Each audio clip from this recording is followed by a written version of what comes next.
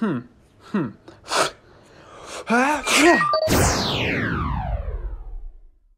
Norfolk Studios here. Today we're taking a look at issue 107, and let's get on with today's review.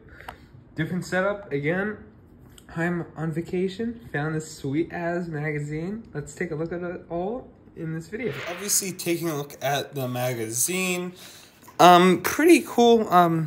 Get this Technic sort of setup. Get a couple of a quick game here, which is really cool. Then before the magazine, we have another game and a coloring in page of, it looks like, Sora's mech and another mech that I think you can make as your own. Then we get a little comic. I'm obviously going to stop to let you guys all read.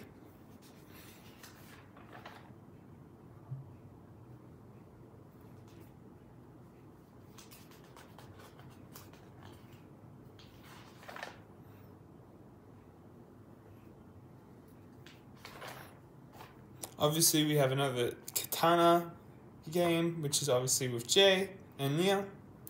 Then we have a, I was going to say Crux, but I'll get to it.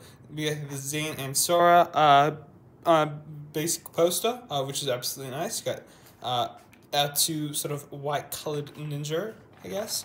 And then we have Rapdon is in control poster.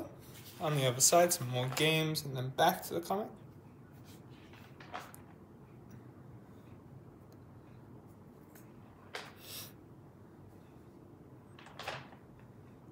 And then we have just a bit more basic information about Ninjago Giants Rising. I guess this was the part where it said that Lord Raz, I think, might have been, I don't know. I do think there was a part where it did say, I did cover a video last year sometime, but who knows where that was?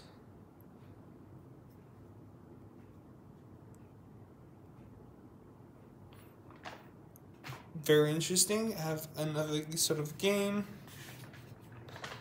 and then so would be next issues, which is really cool. And they're saying next time here in Australia instead of like another date, which is really nice.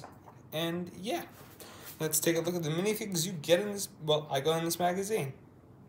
So taking a look at the first, well, the main minifig that you get in this magazine is one of the Imperium Claw Hunters, in the gold, which is really nice if you want the army build. He comes with this long sword. I don't know why they need to do that, but super cool. Haven't actually had a look at these guys in quite a while. Very interesting and cool minifigs. Obviously nice to army build, but you don't need a lot of them, I guess. I guess if they made Imperium armor, I guess that would be actually really a lot more cool. But I obviously had two choices out of this magazine. I could have either got in crystallized Cole or crystallized Lloyd, which you see on screen, which is really nice. I really prefer this Lloyd over the Cole one because I had gotten plenty of crystallized golden Coles. The weapon Lloyd comes with is super cool. I like it a lot how you got the green crystal on the bottom, and then you have like this green energy. It's sort of like his own golden weapon. And Lloyd's absolutely a beast here. He looks absolutely good. Really love what he looks like. Obviously his suit crystallized.